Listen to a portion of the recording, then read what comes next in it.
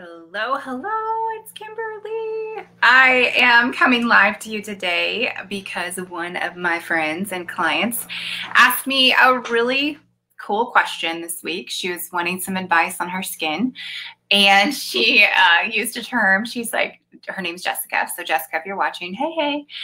Jessica's like, girl, I need some help. I need a recommendation. She said, I'm sure you've had a lot of your clients come to you with maskne problems, which I thought was hilarious.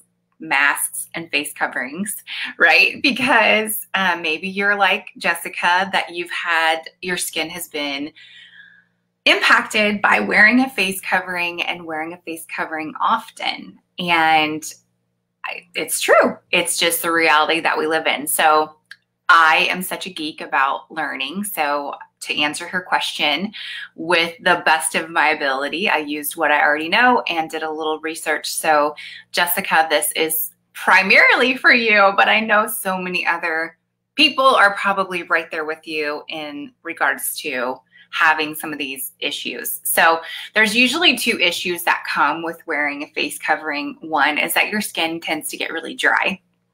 And another is that you get clogged pores. So wearing a mask or a face covering can definitely be hard on your face. So you would want to follow some of these tips. So the first tip is a gentle skincare regimen is going to prevent your mask or your face covering from causing skin problems. And of course, we want to wear these social distancing. We want to wear the face coverings to obviously comply with local law and reduce the spread of the coronavirus, right? So, but that is going to be causing acne. Maybe your skin is peeling or you're getting itchiness or rashes, right? So number one, dermatologists recommend cleansing and moisturizing your face daily. And I know the benefit of that. I've had my business in skincare with Mary Kay for almost 17 years and just turned 40. And I just see a difference with good daily habits. So washing your face and hydrating your face and using gentle skincare can prevent some of these problems. So making sure there are some tips on how to wash your face properly. So number one, use a mild and a fragrance-free cleanser. I always tell my clients, don't just use random hand soap. Like, you really want to use a cleanser that's made not only for your face, but also for your particular skin type. And how you wash your face can definitely make a difference. Here are your tips. Number one, again, use a gentle, non-abrasive cleanser that does not contain alcohol. And if you need help selecting one, of course, I'm your huckleberry, because Mary Kay has 5 different cleansers. Actually, I think 7 if we include our bar of soap, all of which are non-comedogenic. They are fragrance-free, oil-free, and do not contain alcohol, and are suitable for sensitive skin, right? That's what you want. Number 2, wet your face with lukewarm water. Use your fingertips to apply that cleanser, or you can use a facial cleansing brush, a gentle one. We have one as well. Using a washcloth or a mesh sponge or anything other than your fingertips can actually irritate your skin. So you don't want to like wash your face with a washcloth, right? And you want to resist the temptation of scrubbing your skin like with a washcloth or anything that's not made for your skin. Number 4 is rinse with lukewarm water. So you don't want to go too hot, but warm will be good for your skin. And then pat dry with a soft towel when you're done. Apply moisturizer if your skin is itchy or dry. And in fact, you should apply moisturizer no matter what, especially right now in the season of face coverings. Even if you have oily skin. I have so many clients that are like, oh, I have oily skin. And when I explain to them that you still need to hydrate, your skin actually will produce less oil when you hydrate, then it actually makes their skin less oily. So be gentle when applying cream around your eyes. You don't want to pull and tug. You want to use the ring finger or even the tip of sometimes the tip will have like an applicator. And one of our eye creams does have that tip. And then only wash your face twice a day unless you had some opportunity for sweating. So of course, if you're sweating a lot under the mask or the face covering, then as soon as you can get it off and, that sweat, when left on there and then pushed onto your face by potentially the face mask, is what's clogging the pores. And so you would want to do everything you can to declog the pores, which I'll talk about. So clogged pores would be one problem with wearing that face covering frequently, and then also dry skin. So that's why we want to increase our moisturizer. In fact, dermatologists recommend that when you're wearing a face covering, to actually apply your moisturizer before you put that face covering on, and then later when you take it off, especially when we're talking about wearing it all day. Because I know some of you are in professions like Jessica where you're having to wear it constantly. So 3 things, if you can find a moisturizer with one of these 3 things, then dermatologists really are going to say, hey, it's going to be the best for you. Number 1 is ceramides. And ceramides, we have ceramides in our Time Wise 3D Day Cream, in our Botanical Day Cream, in our Clear Proof Moisturizer, hyaluronic acid, that's a big word.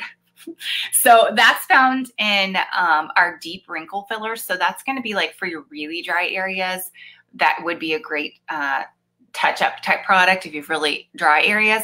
And then dimethicone, which also can create a barrier that helps irritated skin, and that's going to be found in our Repair Day Cream. So definitely Mary Kay's got you covered on your moisturizers.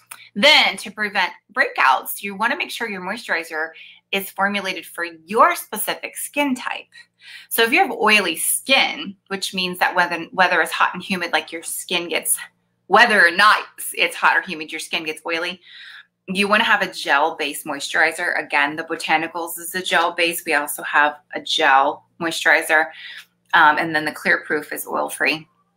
And then based upon if your skin is normal or combination, then again, this Time Wise Day Cream would be a lighter weight moisturizer for normal or combination skin and still anti-aging with sunscreen in it, versus really dry skin. That's where you would go back to the Repair. So make sure ask your Mary Kay Beauty consultant if you want some help figuring out which moisturizer is going to be the best for you.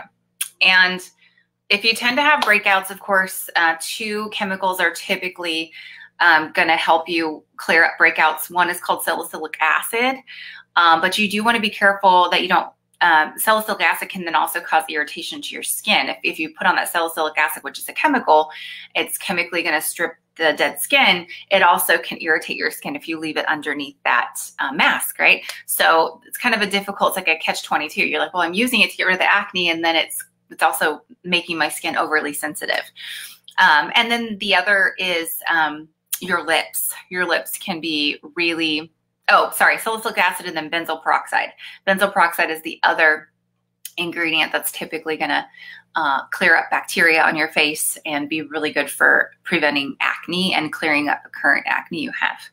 And we do have both of those types of ingredients in our Clear Proof line.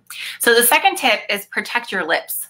So we have the most amazing Shea Butter Balm. I love the Butter Balm because it's just intense moisture with, of course, shea butter.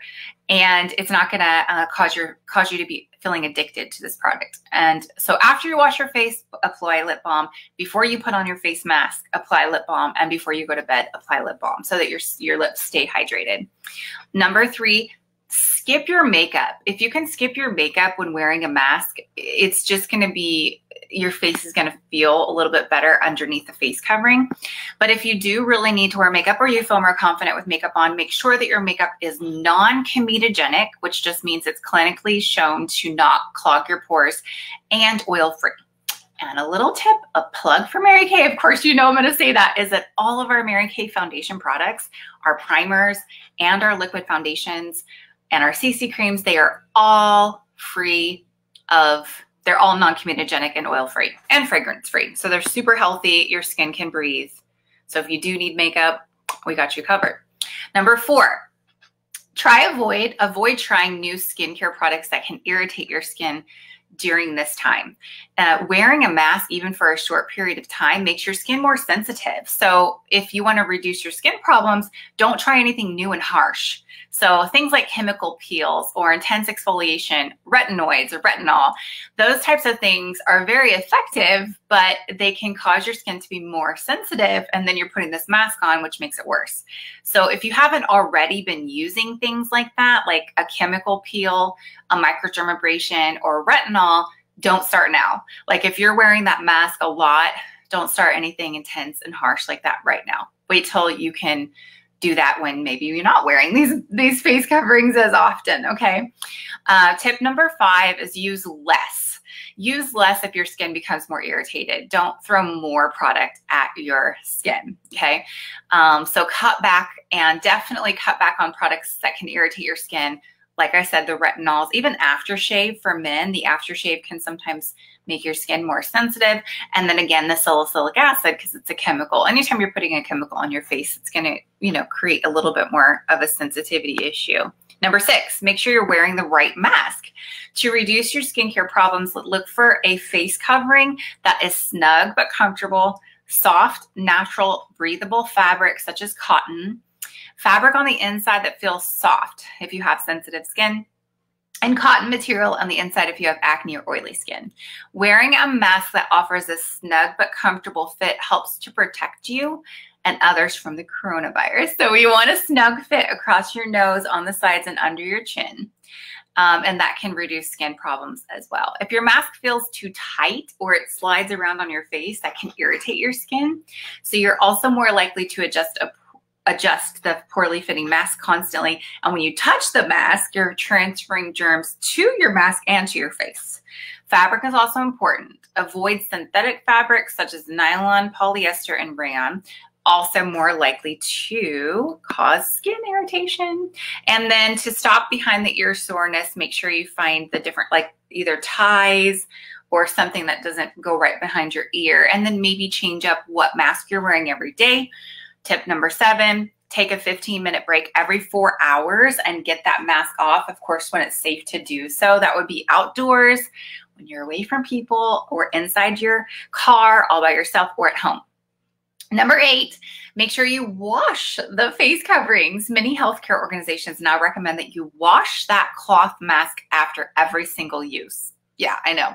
Washing it also removes oils and dead skin cells that collect inside your mask, which can also lead to those skin problems that I mentioned already. So you can wash your face coverings in a washing machine or by hand. Both ways remove germs and particles. Just make sure you follow the washing instructions that came with your face covering. Wash in hot water unless the instructions say otherwise, and use a fragrance-free hypoallergenic laundry detergent, because you don't want to have like anything in your laundry detergent that's up against your face all day. So definitely think about that. And number 9, our last tip for our face covering problems is to continue your skincare regimen that was working before. If you have a skin condition, especially acne or rosacea, it's just important to follow a regimen. It's just important to be on a regimen. So a couple of tips that I have recommended during this time, because I am blessed to work from home, so I don't have to put on a face covering constantly. But I know my clients that do have found relief with a couple of our products that I'll mention. Number 1 is the charcoal mask. And the reason that the charcoal mask is so great is because it works to detox your pores. So after you've had that face covering and you clogged your pores, this is going to pull out oils and pull out toxins. And it's safe for all skin types, dermatologist tested, so, non-comedogenic, all the things, and it's gentle enough. So if you even just wanted to use it in that area specifically 2 to 3 times a week, that would be a great idea. Leave it on for 10 to 15 minutes and then make sure you get it all off when you're done. And these really super cool things, I love them. They're called biocellulose masks, and they have intense moisturizing, because if you have the dry skin, it's a sheet mask. So you rip it open and you put it on your whole face and it stays on for 30 minutes. So if you use one of these 1 to 2 times a week, oh my gosh, it's to moisturize, heal. It's phenomenal. Not only will your skin feel good, feel like super nourished, but it'll look younger too, which is nice. The other one for a daily extra tip is this Mary Kay Naturally Nourishing Oil for nourishing and hydrating the skin. Plus, it's all natural, 100% natural products, ingredients in here. And it just soothes your skin as well as your cuticles and hair, because everything can get dry. So Jessica, thank you for asking me that question. It really motivated me to have a great response. And if you have any questions about anything, please hit me up. Bye.